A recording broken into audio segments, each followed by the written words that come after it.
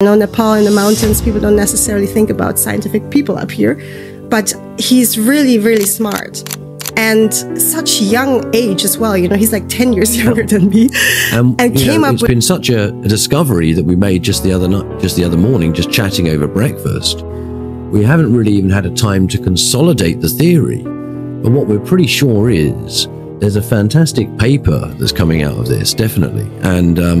And if it was not peer-reviewed by Western science, we'll peer-review it in our Eastern science Ether stuff. Theory. And so I was just commenting on some posts, and it was Arif Ali who saw I was into ether theory, and yeah, he connected with me. He wanted to meet up online, and I was like, yeah, let's do it. And then we had this beautiful interview about a year ago where we were in Mexico, and tried to explain to him, what we have, and he was really into it. There was a lot of overlapping points, and so now we're here finally in Nepal.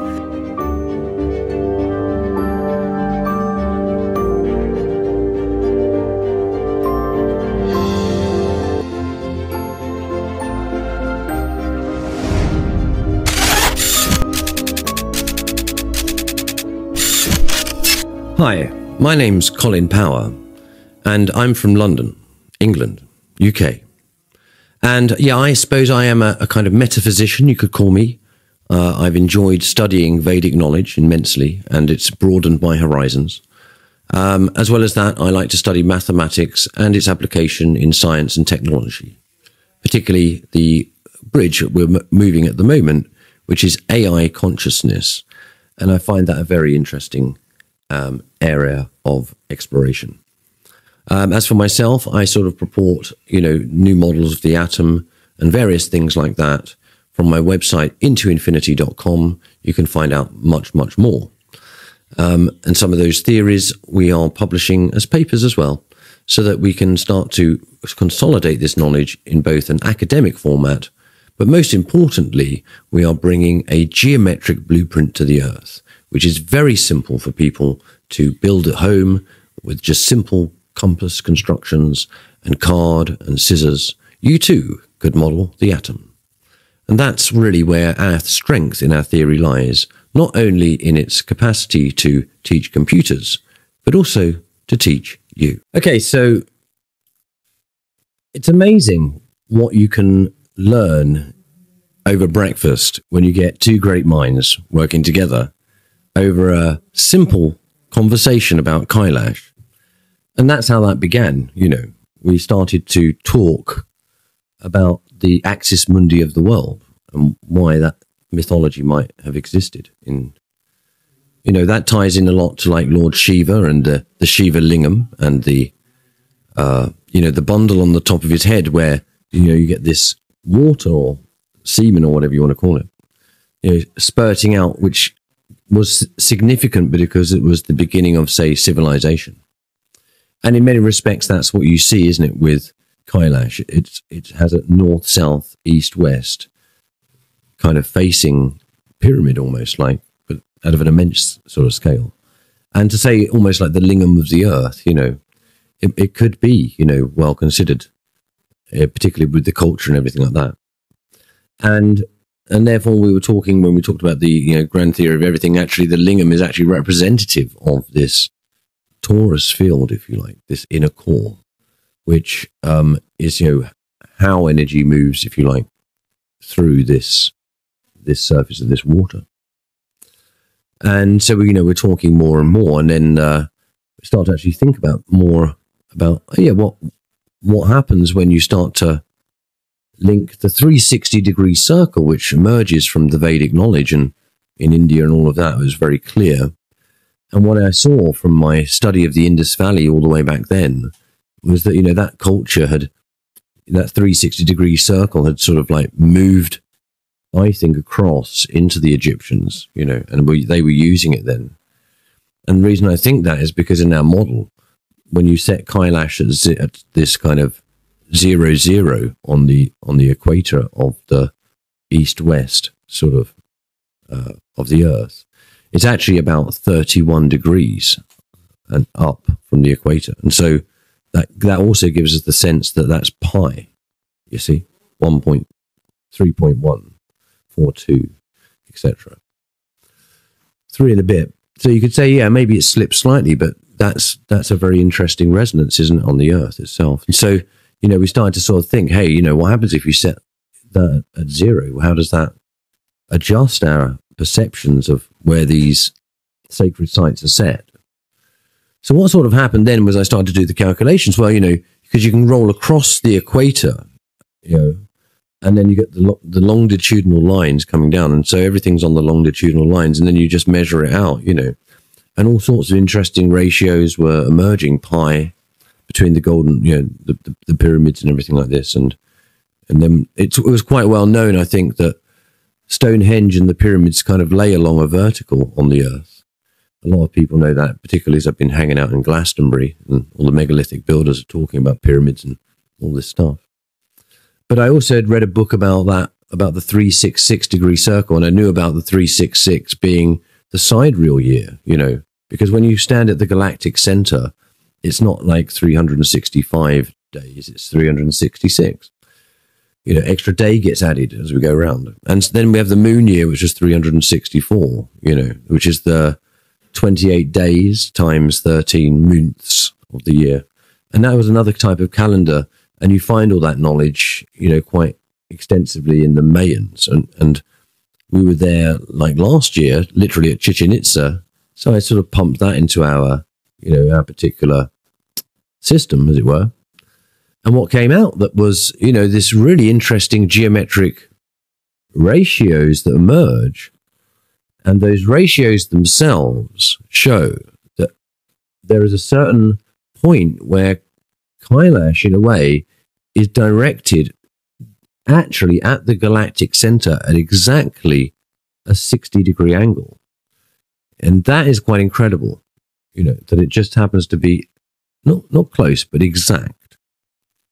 And so the fact that this monumental mountain with such legendary kind of kudos throughout Asia, just happens to be a kind of needle point of a compass, if you like, which points us to the galactic center directly and would, in a sense, allow us at least to provide a calendrical system which could calculate what they call the long year count in the Mayan culture. And so long year count in Mayan culture stems, over 25,000 years, And you can imagine what Kailash is doing is qualifying 5 of those in exactly the same way as the Mayan count is doing. So that's the model. The model is we are moving the Greenwich Mean Time around on the equator to now set it as Kailash Mean Time. And in doing that, what happens is we align in such a way that the geometry, the 60-degree geometry, happens to align with the galactic center. And what we're saying is it's almost like you have the north, east, south, west of Kailash, and it's Lingam and all of its properties where it's the beginning of civilization. And then you scroll over, if you like, round to the Mayan civilization, and you get a similar sort of amazing calendrical system and all of that. And then up to Stonehenge, where we get the 366 from the megalithic builders and all of that, our degree circle. And all of the degree circles, if you like the Mayans have the 260 degree circle because that's how they qualified the moon, if you like, in 13s. But when you actually start to put this together, it forms one system which works as a whole. Now, that's pretty amazing anyway. But what we discovered is that when you start to look at this system through a certain lens, what we call we call it like our kind of special ratio that we use, a universal ratio, and that's to do with the golden ratio and something called the square root of 6 divided by 2. And those are really important ratios in our system. Anyway, when we put it into that model, should we say, what starts to happen is we started to get relativistic results on something called Lorentz gamma. And that sounds completely crazy, because, we've gone from qualifying stuff that's on the Earth and like mythological concepts and things like that into now a very interesting metaphysical system almost but at the same time has real relevance to Lorentz gamma and all of this other stuff in relationship to our distance from the galactic center and all of this stuff. And it's quite profound. And, it's been such a discovery that we made just the other morning, just chatting over breakfast. We haven't really even had a time to consolidate the theory. But what we're pretty sure is there's a fantastic paper that's coming out of this, definitely. And if it was not peer reviewed by Western science, we'll peer review it in our Eastern science stuff. And I'll open it up to anyone who wants to sort of read it, and let's do that. Let's publish that so that then you guys can peer review us and let us, you can think what we think. We might make mistakes. We want to be corrected, We don't feel like, we need bias. We need progress. And that's it. So, so we're going to share that paper. And I think that's one of the really cool things that's come out of this meeting. And to say, I think we're both great minds. We've both got great ideas. I mean, his mathematics and science is fantastic.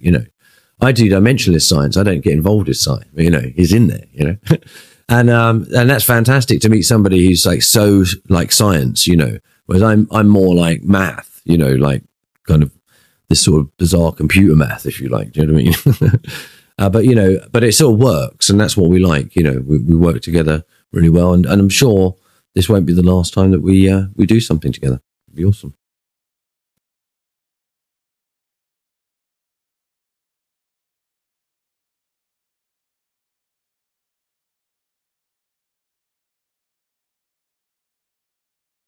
Hi, my name is Dr. Heike Bielek. Some people call me Dr. B. That's my stage name. And just like Colin Power, I'm a little bit of an out-of-the-box scientist. I mean, my career began with studying biotechnology, so there's a lot of engineering part in that, a lot of mathematics. And then I went through the PhD program, which was actually pharmacology and toxicology. And then, it was like biology, the title. But in that time, I was already questioning, the scientific framework. How do we look at data and everything like that? I wasn't really so satisfied because I feel like as a scientist, you really dive very deeply into a subject, but you lose a little bit the overarching view. And also, I just didn't like how, the healthcare industry was working because I was working in a pharmaceutical company. So I made kind of a spiritual awakening, just asking questions and just not following the crowd, And I felt like, okay, I'm just going to leave all of this behind and just see what the world's going to offer me, because inside of me, I'm actually also an artist. I'm very creative. I'm a dancer, now also a musician. I've done a lot of artwork. I do poetry. I mean, I have this creative thing inside of me, and I went through the logic. And so when I went through the spiritual pathway, it brought me to India.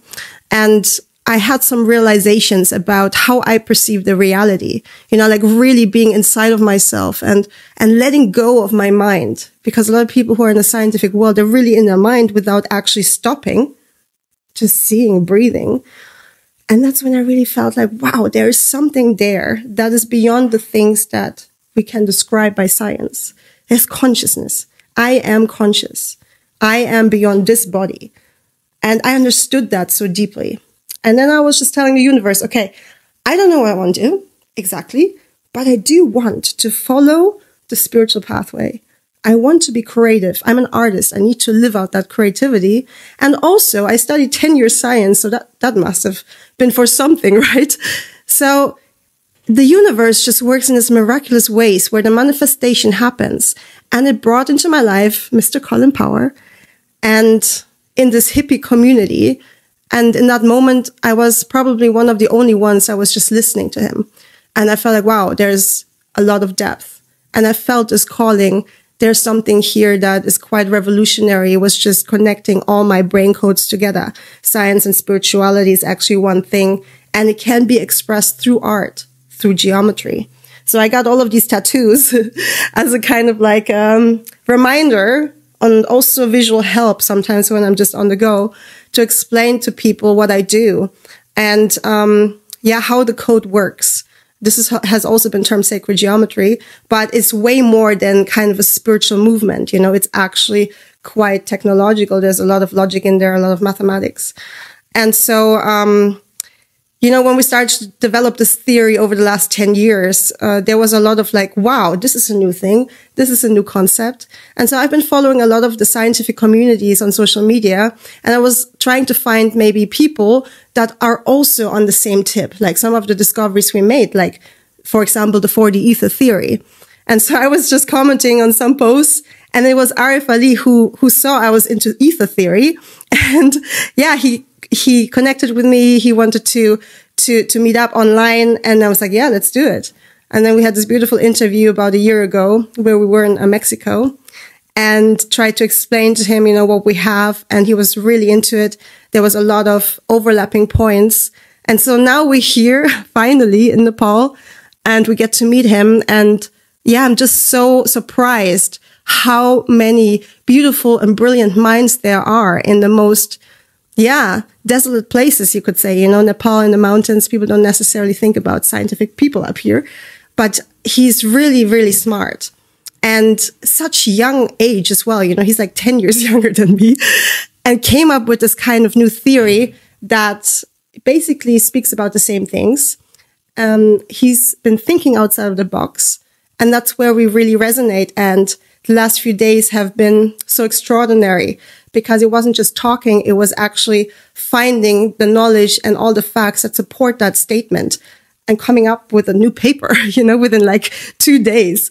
So, I guess expect the unexpected from us. There's some beautiful manifestations coming out of this, and also technology. So it's not just theory. We actually have proven models that will show you how amazing actually this blueprint is, and just come up with something that is more in alignment, you know, that also helps yourself, bring you back to your center, to your power, to your spiritual connection, and understanding that there is hope for humanity.